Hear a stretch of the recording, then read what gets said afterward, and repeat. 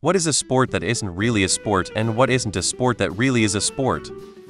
There are a lot of competitions mislabeled as sport. Poker. Not sure if it's considered a sport, but it's always on sports channels when nothing else is going on. Sport that isn't a sport, showing dogs. Agility is another matter, since the handlers have to run alongside their dogs. Non-sport that should at least be considered a sport. Competition ballroom dancing.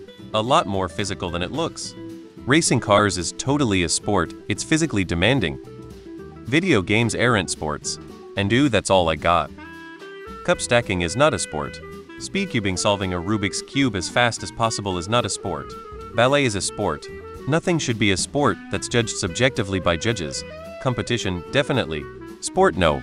Dancing should be a sport, requires a lot of training and discipline. Ballet isn't a sport, but it absolutely should be. Esports are clubs.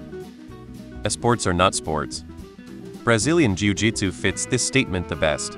Martial art or sport, and somehow both at the same time. Paintball is a sport. Chess, poker, and e-sport should in no way, shape, or form be considered sports. Pool and snooker is balancing on the border. A lot of drinking games should be accepted as sports. In the UK we have a lot of darts and snooker on the sports channels. Neither are sports. Poker. Poker is not a sport, it is gambling. But ice hockey fights are an unsanctioned sport that should be further legitimated. Any competition can be labeled a sport, but not all competitors can be called athletes.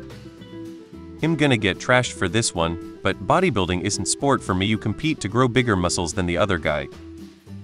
Physical exertion or skill, competition between players or teams, and a defined set of rules that the competition has to follow. However, personal interpretations may differ from the standard definition.